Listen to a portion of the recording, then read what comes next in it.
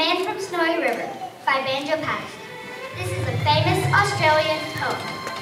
There was movement at the station, for the word had passed around that the colt from Old Regret had got away and had joined the wild bush horses. He was worth 1,000 pounds, so all the cracks had gathered to the fray.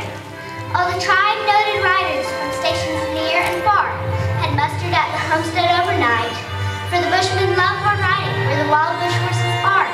The stalk horse snubs the battle with delight. There was Harrison, who made his pile, won the cup, the old man with his hair as white as snow, but few could ride beside him while his blood was fairly up. He would go wherever horse and man could go. And Clancy, of the overflow, came down to lend a hand. No better horseman ever held the reins, for never horse could throw him while the saddle girths would stand. He learned to ride while droving on the plains. And one was there, a stripling on a small and weedy beast. He was something like a racehorse undersized, with a touch of team or pony, 3 parts thoroughbred at least, and such as are by mountain horsemen prized.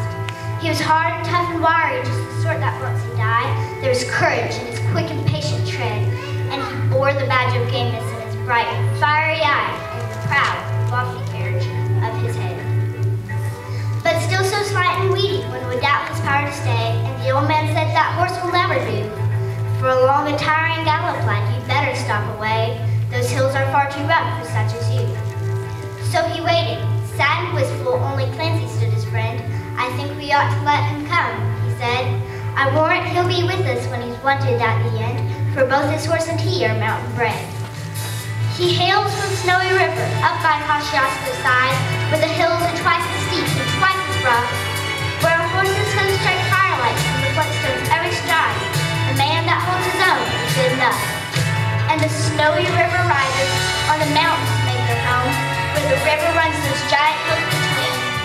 I have seen full many horsemen since I first commenced Rome, but never yet such horsemen have I seen.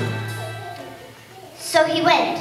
They found the horses by the big mimosa clump. They raced away towards the mountain's brow, and the old man gave his orders. Boys, go at them from the jump. No use to try for fancy riding now. And Clancy, you must feel them. Try and feel them to the right.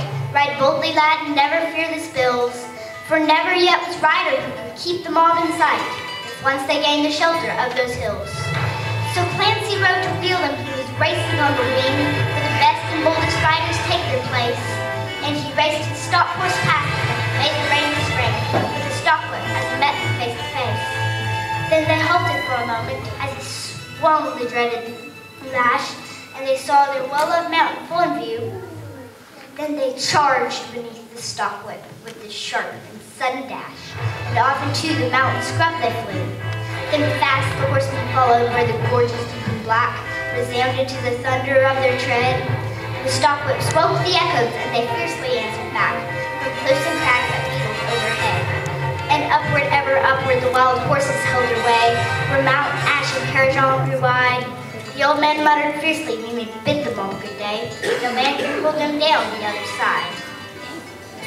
When they reached the mountain summit, even Clancy took a pull, that well might make the boldest hold their breath.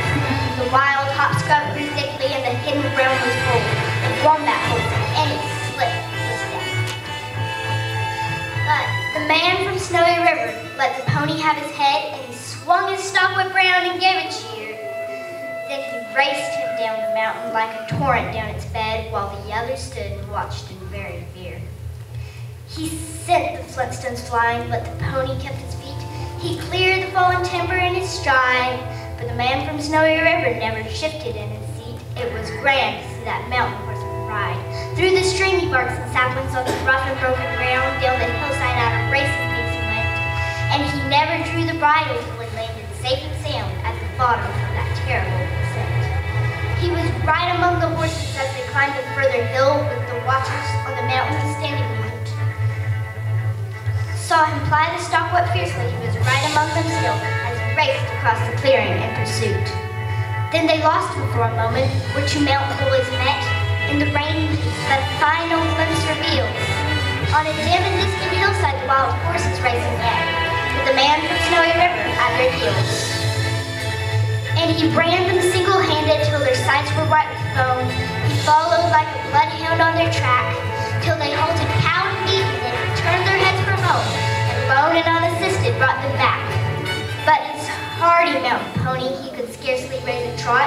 He was blood from hip to shoulder from the spur, but his pluck was still undaunted, and his courage fiery hot, for never yet was mountain horse a cur. And down by Cachiasco, the pine-clad ridges raise their torn and rugged battlements and high, where the air is clear as crystal and the white stars fairly blaze at midnight, the cold and frosty sky. And where around the overflow the mead beds sweep and sway to the breezes of the rolling plains so wide, the man from Snowy River in the household work today, and the stockman tell the story of his ride.